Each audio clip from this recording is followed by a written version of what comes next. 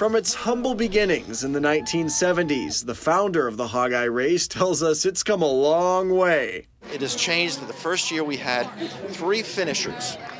We didn't know what we were doing. It was 95 degrees in the middle of May. We had no water stations. We had nobody to direct traffic, and the winner actually ran an extra 7 miles. Now a 2-day event, the marathon and the half marathon was the challenge yesterday, with the 5K and 10K taking place today. You always have the butterfly in your stomach once you're about to start, and once you actually start, you realize, this is a race, and we're trying to compete against the best runners in Northwest Arkansas. And after runners finished up the 5 and the 10K, even the kids got a chance to get involved with the fun.